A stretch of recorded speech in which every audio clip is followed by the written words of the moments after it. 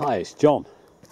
It's the 14th of December 2016 and I'm in Piddlehinton, and this is a really nice little footpath and bridge here.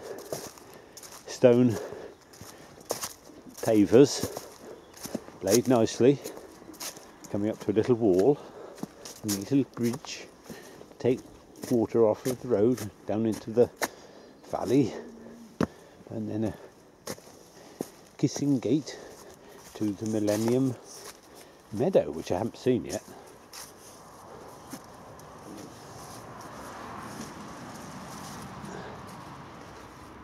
So here's an old field with some ridges in it, and that must be the Millennium Meadow over there, with a little adventure playground.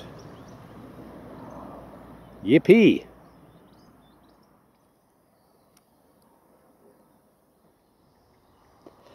I've gradually been working my way along the Piddle Valley from Henley, Buckler, Newton, up all these footpaths up by the side, looking for, nice scenes, and I've really been enjoying it.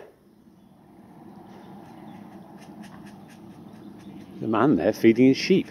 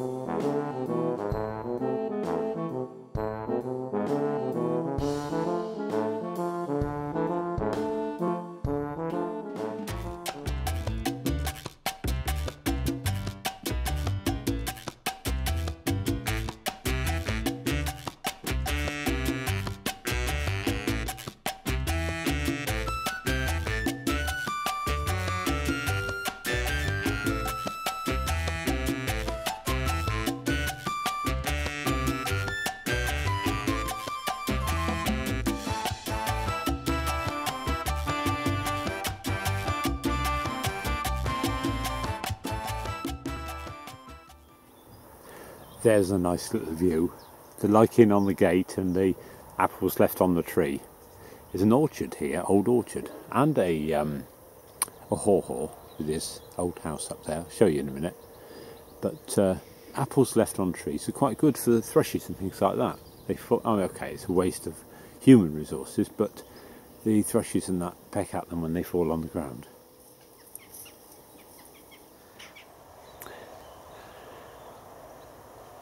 There we have it, the idyllic setting. Beautiful horse chestnut tree. That is a, perfect shape. And it's got a little iron fence around it at the bottom to stop horses gnawing off the bark. And then in the forefront, just over the gate, is a small orchard with a few apple trees. And I would say just that fence, where that fence is a bit of a, somewhere there, it's a bit of a haw-haw to in the olden days, to make the garden look bigger. I suppose that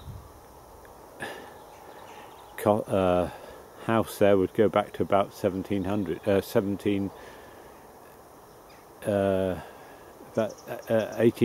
something like that, I guess. Beautiful house, and of course, one may think it's a bit unjust for a person to live in such a place, but it's there, and it's there for the next generation as well. So it's good. All is good. And we're starting to get the evening light now, which makes things a bit more exciting. Looks like they might have had some big horse chestnut tree felled in fairly recently. Huge chunks up there, gnarly chunks. Horse chestnut, it's not too, it's a fairly soft wood for cutting up, probably not that good for burning, but be quite a lot of, you'd have to chop those lumps up with a chainsaw, I think. I don't think they would split, a bit too gnarly. There's the welcome site. See the footpath sign on the gate post on the left, so I could go straight across that field. And the footpath also goes to the left, so on another day I could try going up there See where that goes. There's a ford here with a footbridge. There's a man on the internet who loves taking videos of fords.